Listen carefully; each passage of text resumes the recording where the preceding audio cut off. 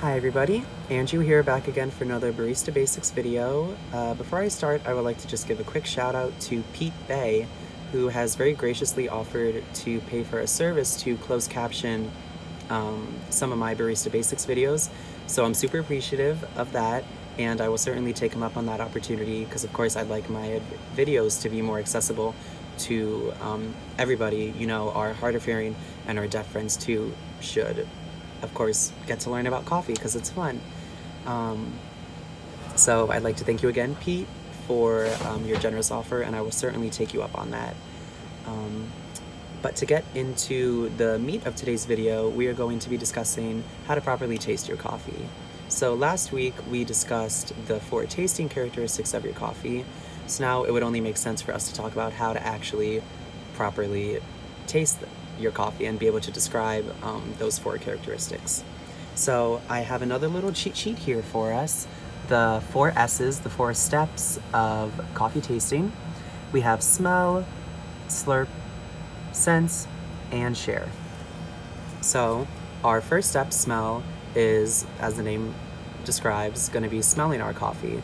It's very important to smell your coffee before you taste it because your nose can detect a lot more intricacies than your mouth can.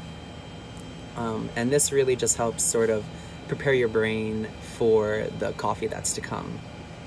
Now, moving on to slurp, this is where we're going to literally slurp our coffee. You don't want to be pretty about it, no table manners here for coffee tasting.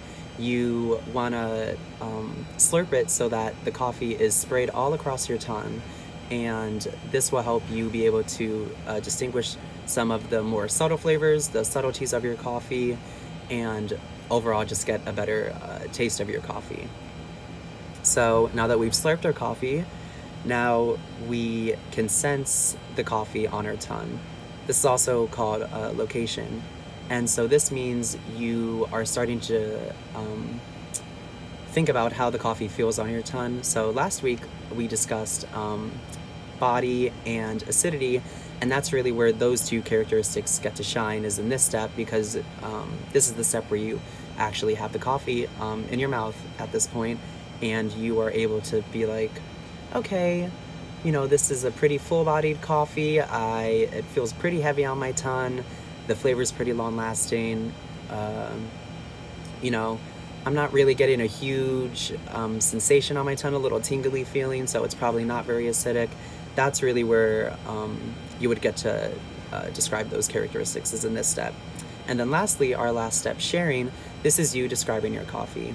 So I find it really helpful to write down the characteristics of my coffee when I taste them.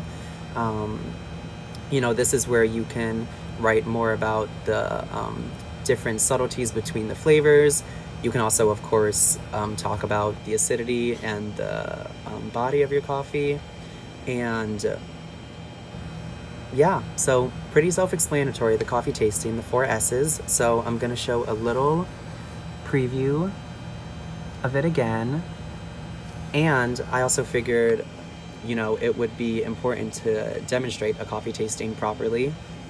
So here with me, I have 2 different coffees. I have a Veranda, which is a blonde roast, a light roast, and I have Cafe Verona, which is a dark roast.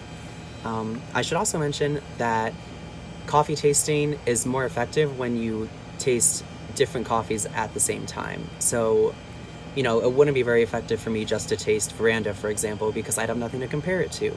So that's why I have 2 different coffees here.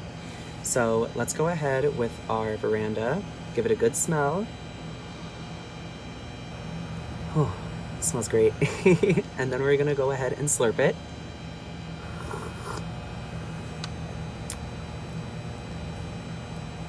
And so now we've slurped our coffee.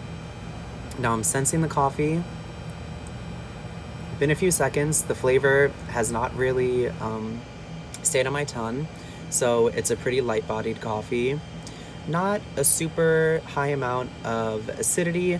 I'd say probably feels like a medium acidic coffee. And sometimes a second sip is necessary too. So let's go ahead and do that.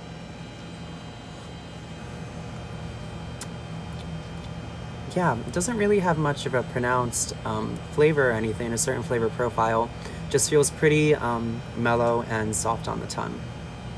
So now let's go ahead and try our Cafe Verona, our dark roast, as a contrast. So again, we're gonna smell our coffee. Has a much, you know, richer, deeper smell to it. We're gonna go ahead and slurp our coffee now. Ooh, spray it all over the tongue. Gave me a little chill. So now we can start to describe the coffee. Definitely, the flavor is lasting longer on my tongue, so it definitely is full-bodied. Acidity, not super crazy. You know, it's not, you know, my tongue's not doing dances or anything, so it's not crazy acidic. Let's go ahead and do a second sip for this guy too.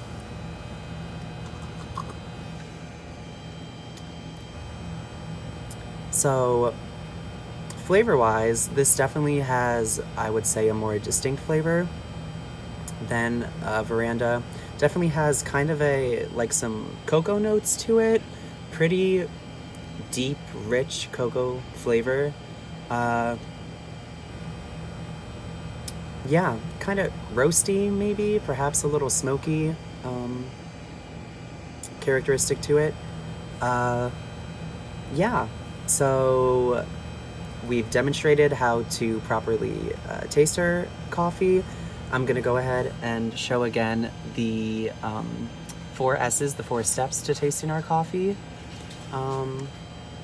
And yeah, I think that's gonna be it for this video. Sorry I'm not donned in my Starbucks attire, but I showed up a little early today so that I could record this video. I hope my hair isn't too crazy. But yeah, so that's gonna be it for today. I hope you guys enjoyed the video, and I hope you guys learned something. And again, I'd like to give a shout out to Pete Bay for his great generosity for offering to pay for closed captioning for my videos. So with that said, I hope you guys have a great day. Thank you so much.